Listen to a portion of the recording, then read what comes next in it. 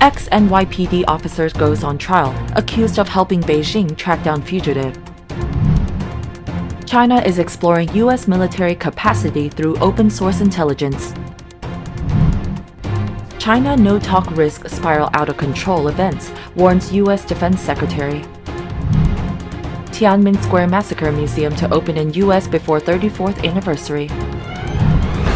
Protesting China's regime demolishing their mosque, Hui people in Yunnan clash with the police.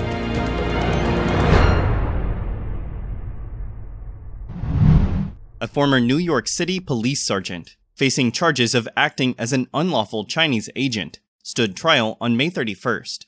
The sergeant claimed he was unaware of the Chinese Communist Party, or CCP's, involvement in a private surveillance assignment he was hired to do, allegedly intimidating a fugitive from China residing in the U.S. According to federal prosecutors, Michael McMahon pressured Xu Jin, a New Jersey resident, to return to China and face bribery and embezzlement charges. This incident highlights the CCP's Operation Fox Hunt, which targets, coerces, and intimidates its enemies to return home. The New York Times reported that prosecutors say Michael McMahon and two alleged Chinese agents on trial specifically targeted Xu Jin, a former CCP official.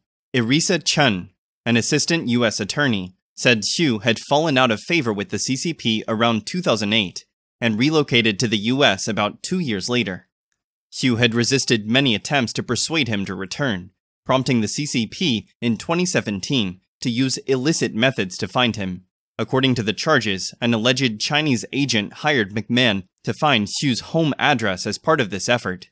Once they located the victim's address, the other alleged Chinese agent put a note on Xu's door in 2018 saying, "If you are willing to go back to the mainland and spend 10 years in prison, your wife and children will be all right." This trial marks the first case of purported fox hunt operations, among several others, to have reached the trial stage in the U.S.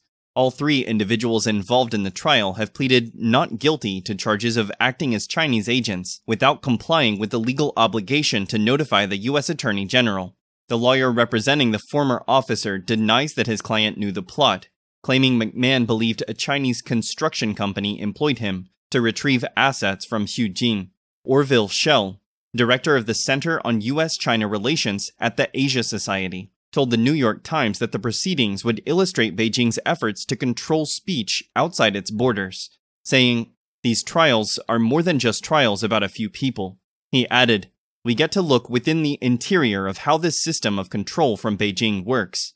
FBI Director Christopher Wray called the case an example of China's ongoing and widespread lawless behavior and our refusal to tolerate it.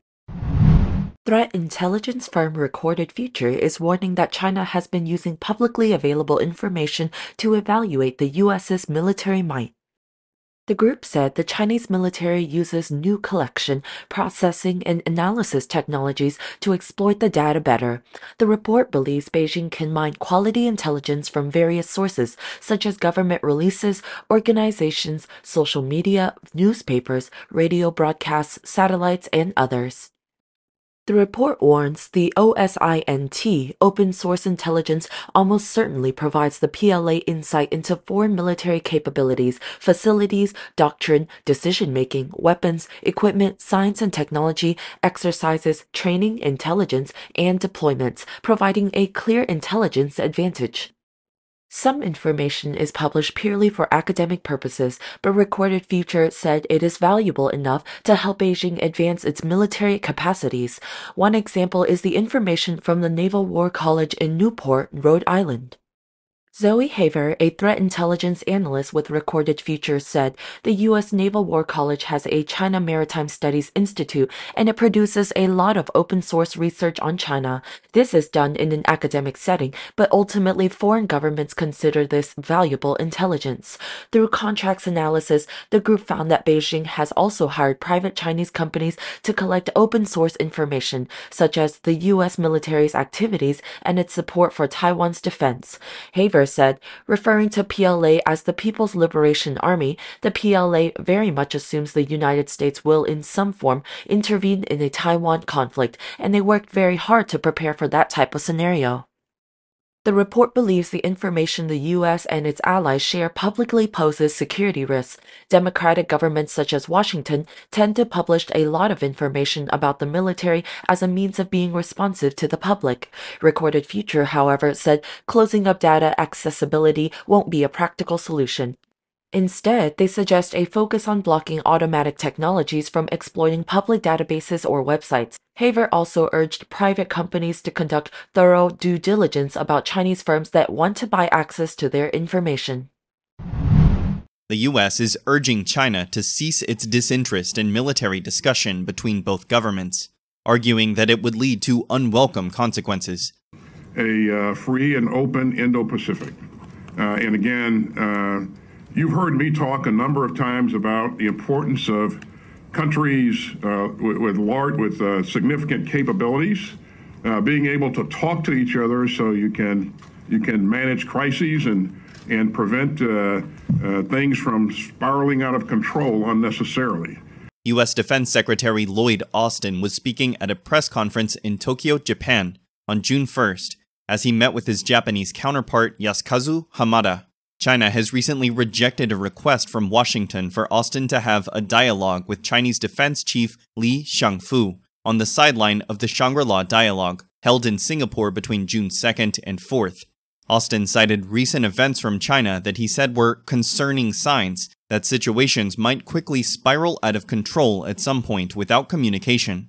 As we take a look at some of the things that China is doing in the international airspace in the region and the international waterways, the provocative intercepts of our aircraft and also our allies' aircraft, that's very concerning, and we would hope that they would alter their actions. The U.S. Defense Department on May 30th released a video showing that a Chinese fighter jet intercepted a U.S. reconnaissance plane over the South China Sea, an incident said to have happened on May 27th.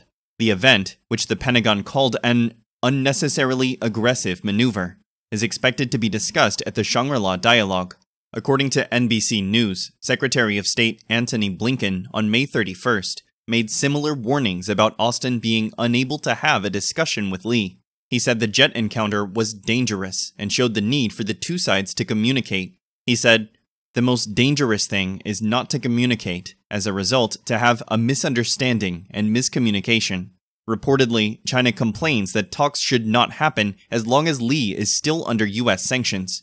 As Reuters reported, Foreign Ministry spokesperson Mao Ning said, the U.S. side should immediately correct its wrong practices, show sincerity, and create the necessary atmosphere and conditions for dialogue and communication between the two militaries. A museum honoring the victims of the brutal crackdown by the Chinese Communist Party on the 1989 peaceful student protesters in Tiananmen Square is opened in New York on June 2nd, 2 days before the 34th anniversary of the massacre. According to Nikkei Asia, the project to build the Tiananmen Square Massacre Memorial Museum on the June 4th Memorial Museum began in January last year after Hong Kong authorities permanently shut down a similar permanent exhibition in Hong Kong under the national security law imposed in 2020. Hong Kong police raided the museum in September 2021, seizing all the exhibits and freezing 280,000 of the organizers' assets.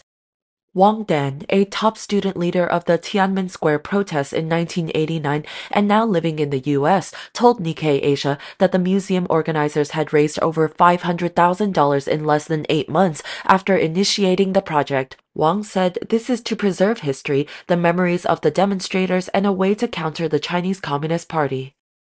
Zhou Fengshuo, another exiled former Tiananmen student leader, said the new museum was where the hope for a free China lives.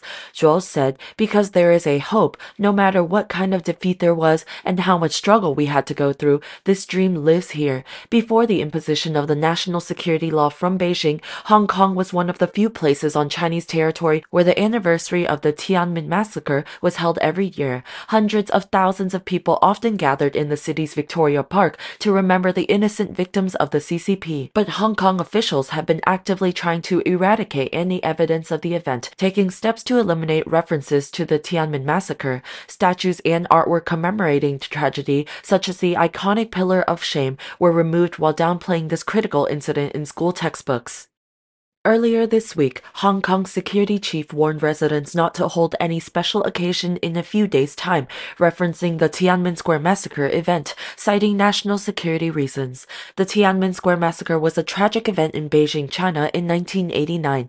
Peaceful pro-democracy demonstrations, primarily led by students, were met with a violent response from the CCP. On June 3rd and 4th, the CCP deployed its armed forces to suppress the protests. Because of the date of the event, it is often referred to as June 4th incident in China. The military's use of firearms and tanks resulted in the loss of numerous lives, with estimates varying widely. Where some sources said about 10,000 people died, the CCP has maintained strict censorship and control over information related to the incident, making it a highly sensitive and heavily censored topic within China. The Tiananmen Square massacre highlights the barbaric crimes committed by the CCP against its people, especially those the regime thinks might challenge its absolute power. The CCP's control of Islam continues, reaching a more extreme level. Mosques that look Arabic have been remodeled by the Chinese Communist Party regime. As a result, the minarets and domes of the mosque have mostly disappeared nationwide over the years. According to Bitter Winter, only a handful of Arabic-style mosques remains. Among them are the Najiaying Mosque and the Grand Mosque of the Shadian, both in Yunnan, where many Hui people live. Finally, the CCP does not condone the Najiaying Mosque. On May 27th, residents were shocked to see 400 anti-riot police escorting workers with cranes, scaffolds, and bulldozers entering the mosque area. At the time, rumors spread that the CCP had decided to destroy the entire Najiaying Mosque, even though the police insisted they would only destroy the Arabic dome and the minarets. On May 28th, thousands of Hui Muslims gathered to protest the demolition of their mosque. Clashes between police and protesters broke out. In the face of fierce opposition from the people, the police had to withdraw for a while before returning with more police. Bitter Winter cited a netizen saying that the amount of police and military in Najiaying has reached 5,000 and the internet in the area has been cut. Dozens of protesters were arrested and police ordered the crowd to surrender by June 6th or face severe punishment. At the same time, police are visiting all homes to tell residents that the local mosque will be rectified in June and become more beautiful. The police also warn people about the punishment if they join the demonstration.